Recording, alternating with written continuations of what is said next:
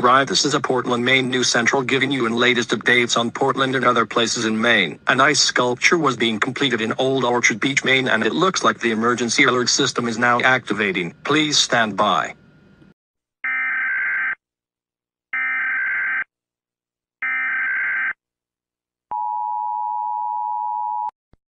The following message was being transmitted at the request of the Portland, Maine Police Department at 9:30 p.m. Eastern Standard Time, and child abduction has been reported in the city of Portland, Maine.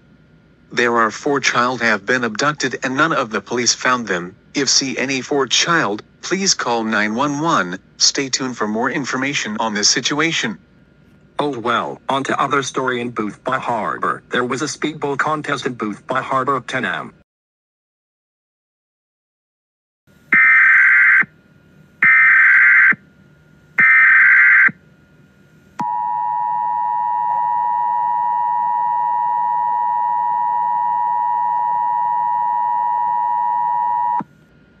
The following message was being transmitted at the request of the Portland, Maine Police Department at 7:30 a.m. Eastern Standard Time. More reports of abduction have been reported in the following places: Portland, South Portland, Booth Bar Harbor, York, Bath, Scarborough, and Cape Elizabeth.